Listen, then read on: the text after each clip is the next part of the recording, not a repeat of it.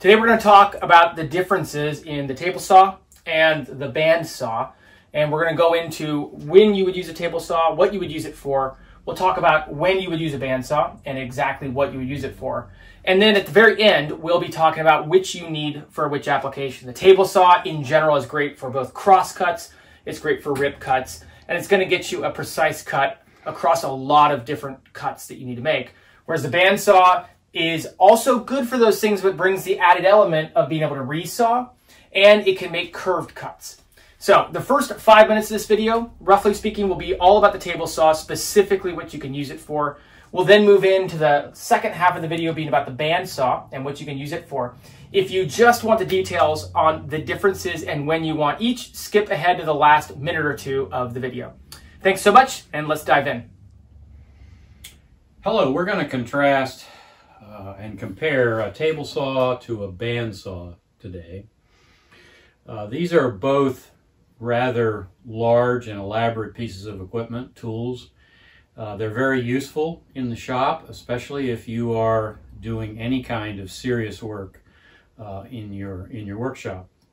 The table saw comes in all different types of table saws and all different price ranges. As a matter of fact, we have a whole series of articles on different table saws for different people and for different uses and for different price ranges. So we'll put the links down below and you can go and look at those as you are interested. This is a table saw. This is a fairly elaborate table saw. I do quite a bit of furniture making and fine woodworking. And for that, it's very hard to find anything else other than hand saws that can do the job of a table saw. And of course, hand saws involve a lot more work. A table saw is fundamentally a very large flat table which has a circular blade.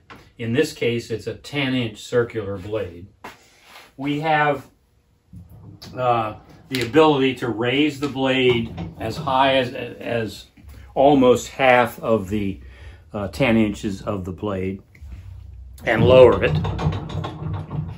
And then we have another set of adjustments that allow you to lay the blade over on its side anywhere from vertical to a 45-degree angle.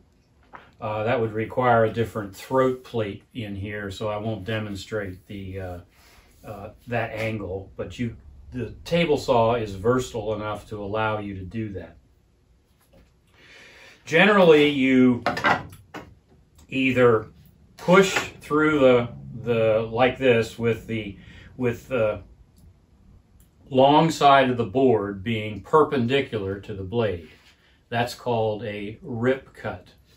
The other thing that you can do is you can cut along the narrow surface of the blade, and that's called a rip cut if I do this.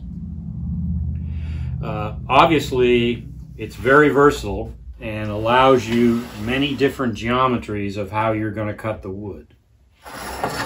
In addition to that, this miter gauge allows you to alter the angle that the wood goes into the blade. As opposed to laying the blade over at 45 degrees, I can set the wood at 45 degrees to this blade and push through and cut the wood at an angle like that. We also can have more elaborate guide systems for this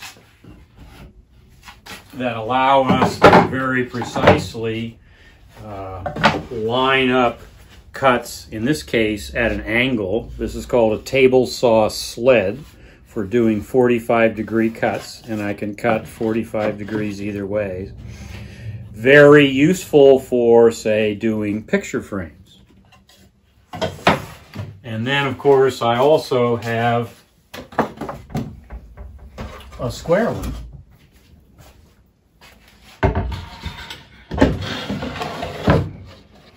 I need to put the blade down a little bit.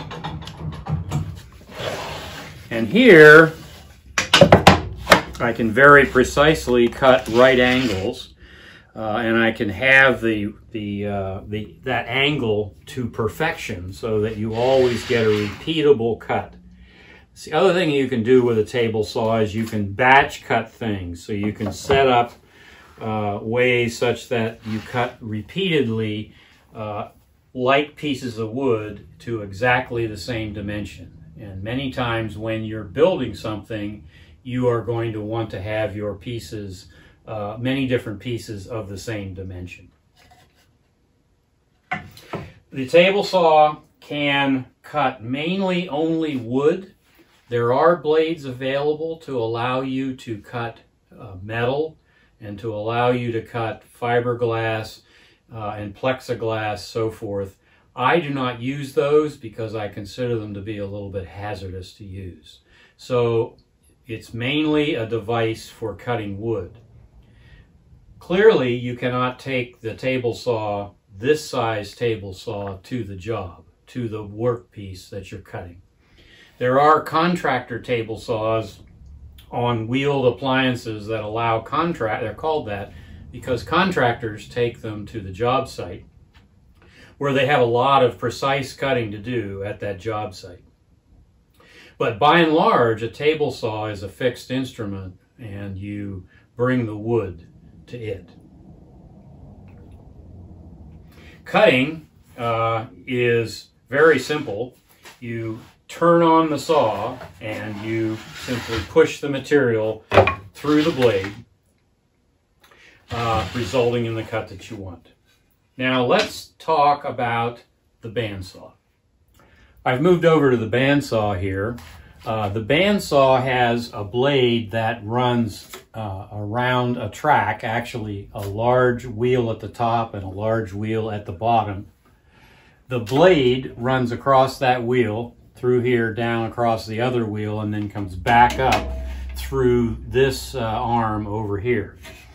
The bandsaw you can use various size bands. This was a very large one, which is a 1/2 inch from front to back. You can get them in as little as 1/8 of an inch from front to back. You can do circular cuts or broad radius kind of cuts with a bandsaw, depending on the size of the blade you put in it. So if you have a blade like this, which is a 1/2 inch, you're not going to be able to curve very rapidly at all. So the radius of the curves you can cut is going to be quite large, like 5 or 6 inches. You can put a smaller blade on it and allow you to do those radius cuts on a much tighter radius. This arm comes down to adjust so that there is support for the blade as far down the blade as you can get support. So the way to adjust this is you adjust it so that it's sort of just above the thickness of the piece that you're cutting. This has a flat table. This table can also rotate up to 45 degrees so that you could do angled cuts into the blade like this. I don't do that very often because it's very tricky to get the measurement, to get the angle exactly right. I don't find that to be all that useful, but it is there for certain things.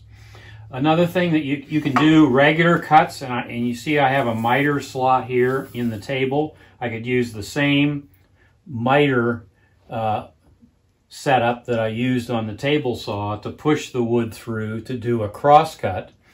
I can also do a rip cut against a fence, again, against a fence like we did on the table saw. So I would configure it like this. Some limitations of this bandsaw have to do with the width from the blade over here to this arm. You can't put something obviously wider through here, a cut wider than the distance from the blade over to this arm. The bandsaw is pretty versatile. You can put different kind of blades on it and cut different kinds of material. You can also cut very thick material if you raise this as we had it earlier. In fact, you can do what's called resawing on the bandsaw that you cannot do on the table saw beyond the height of that blade. When we were over at the table saw, we showed you the height of the blade when it was up as far as it would go, and it could only do a vertical cut on something that's 2 or 3 inches.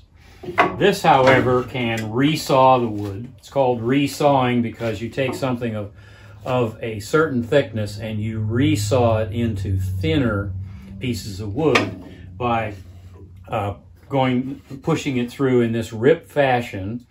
You could also do a much higher piece of wood, thicker piece of wood, clear up to this dimension here.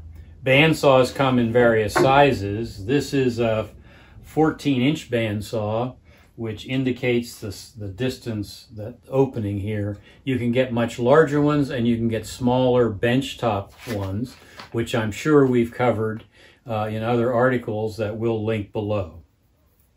As always, by the way, you can click the subscribe button if you like what we're showing you. So now let's take a minute and compare the two different saws. We have looked individually at the table saw and we've looked at the bandsaw. Now let's once again review the differences between the two and why you might want to own and choose one over the other for a particular application.